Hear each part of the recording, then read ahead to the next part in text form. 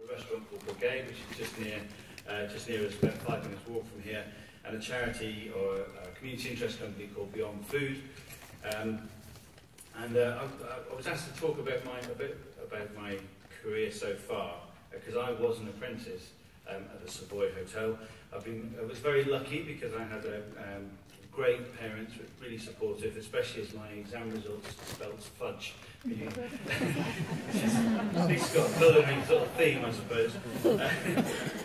So I left school with a bit of a cloud of smoke, I should say, and I joined the Royal Academy of Culinary Arts Specialised Chef Programme and was an apprentice at the Savoy.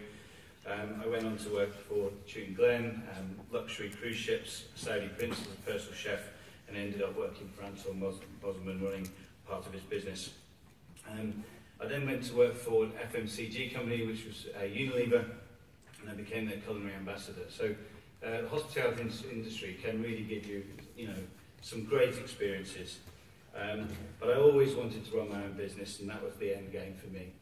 And then the tsunami happened in 2004, and my life completely changed. So I was very lucky. I had a little child at that point, and just wanted to do something a bit different and give something back rather than just send some money. I decided, in my impotent wisdom, to fly over the day after the tsunami happened.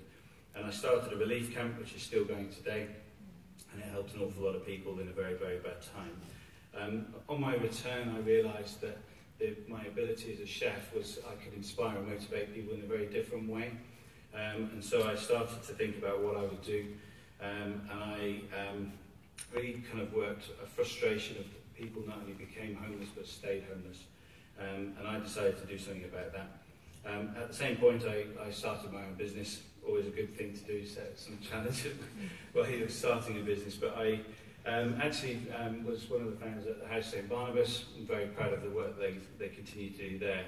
But I started an events company, and as it grew, we started to produce really amazing understanding of how to inspire and motivate people out of their vulnerable situation, and more importantly, how to get them into jobs. And that's something that we continue today. As all young business people at the time, I needed money, so I thought it was a really good idea to go on Dragon's Den and basically pull my trousers down in front of the whole nation. And no, I didn't get any money. But I did get a lot of love from the Dragons and a lot of help, and I eventually did get some money. I got just over £1 million to start my business, which is, if you go over to Brigade, you'll experience. In 2011, we moved to Brigade, which is the oldest fire station in the City of London, and we set up the On Food Foundation, and we've now worked with over 1,000 homeless people and employed 101 in full-time in the restaurant. So we're starting to understand what it takes to become, to make that difference, and what a difference it makes. It's not just the one person, it's a whole group of people that are around that one person, from job centre advisors all the way through to support workers, key workers, friends and family. It makes an enormous difference. I feel quite a selfish person, I'll be honest, because actually I get an awful lot of enthusiasm and inspiration, and I feel great going to work in the morning knowing that we make a difference. So a lot of people sort of say, well, it's amazing when you do this. Actually, I just feel really, really selfish, because actually they inspire me on a daily basis. That's not to say it's easy, it's not easy, but it's a great thing to be able to do.